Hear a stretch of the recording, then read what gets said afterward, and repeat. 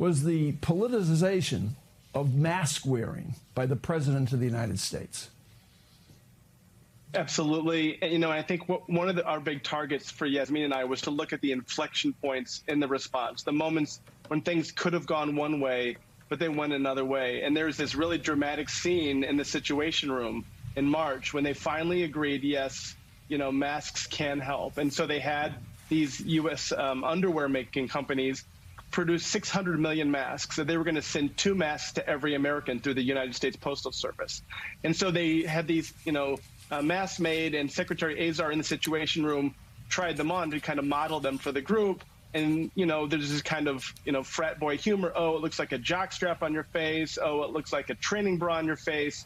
And so they scuttled the masks, and the masks were never sent. Imagine, Mike, if they had sent masks to every American, 2 masks, and it was normalized, and the president had modeled it, and there was no division. It wasn't political at all. Imagine how the response could have been different. But they didn't. The masks got shelved. It turned, as you said, it turned into this huge wedge issue where either you were with the president and didn't wear masks, or you wore masks and you were against the president.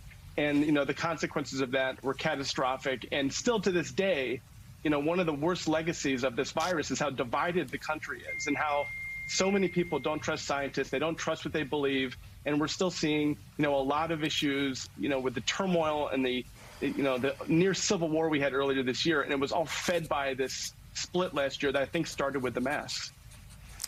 So, Yasmeen, given all of that and given the political divisions that have erupted in the wake, they were always there, but were exacerbated by the pandemic and became focused on public health. Every expert you talk to says there's going to be another pandemic. We're going to